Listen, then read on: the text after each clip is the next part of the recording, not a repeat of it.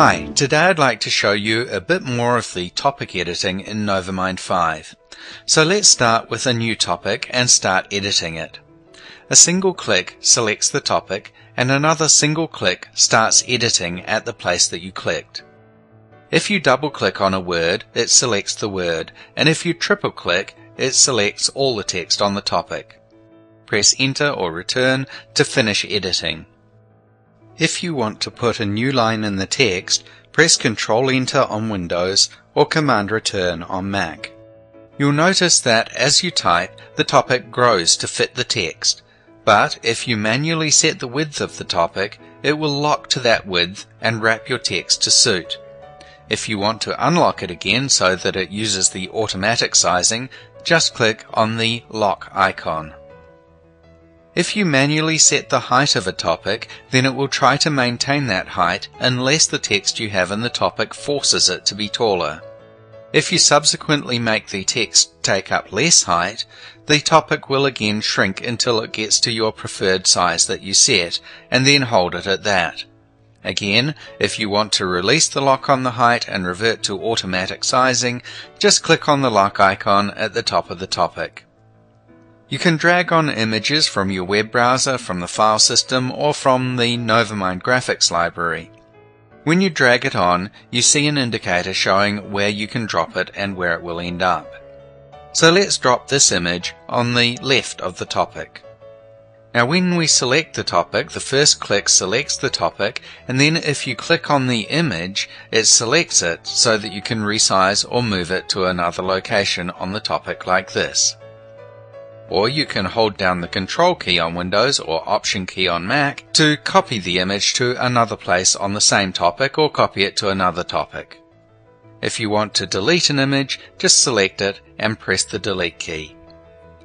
Now for the purposes of our demonstration, we'll make the topic a bit bigger and select this image. As you can see, you have two bars on the image which allow you to resize the image area. Now the actual size of the image within the area is initially set so that the image is scaled to fit within the area available to it, but you can right-click on it to bring up the context menu to select whether the image should scale to fit the area like this, or stretch to fit the area like this.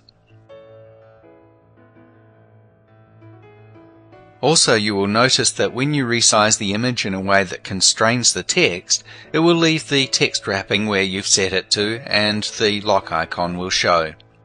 When you're editing the text, when you have an image on the left or right, you have the resize bar available to resize the text and allow more or less room for the text, which again of course locks the text to that width, and if you want to release it you would click the lock icon. So let's have a look at some examples of the ways that you might like to use images.